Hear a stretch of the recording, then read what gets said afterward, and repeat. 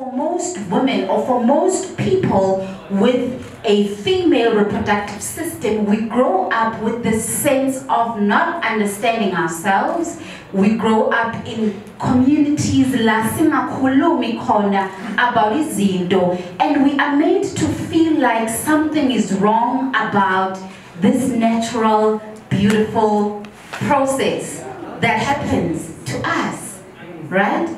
And so part of ukwenza gynecology is not just about healing or treating complications or gynecological issues, but for me in particular, it's about teaching from a very young age, a young girl, what is your body? When a child asks you, Mommy, what is my body doing? Why is my body changing?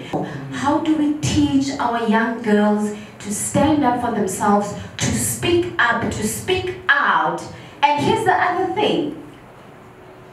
We have this tendency of not using the right words.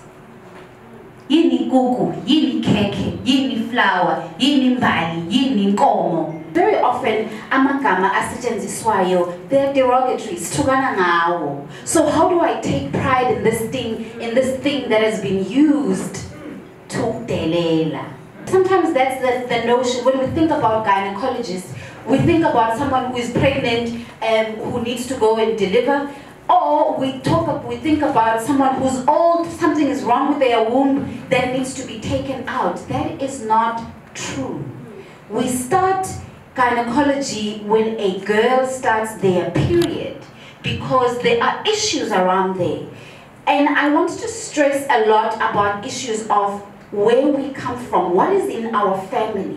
There are things like, for example, endometriosis, which is what happens is parts of the lining inside the womb, they spread into your tummy and they can cause excruciating period pains, where you find girls missing school because their period pains are excruciating. When they complain, we were all like this, we were all like that.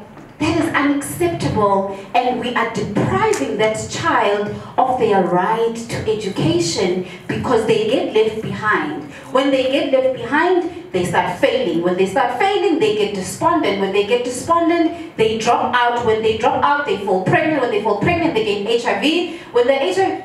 Do you see the sequel of the things that we could be sorting out, nipping it in the bud? Right? It is important for us to know and understand, particularly when we start being sexually active, there are things we need to go and check for. For us as women or as females, we need to go and do pap smears. We are looking for a virus called human papilloma that you get strains that are quite dangerous, and they are the causing factors of cervical cancer. So we take the specimen from the front of the womb and to do a pap smear. We do this because we want to make sure that we are checking, is your body doing the right things in protecting you not to have changes that may eventually lead to cancer. So everybody must go and have a pap smear if you have a vulva and a vagina and a cervix.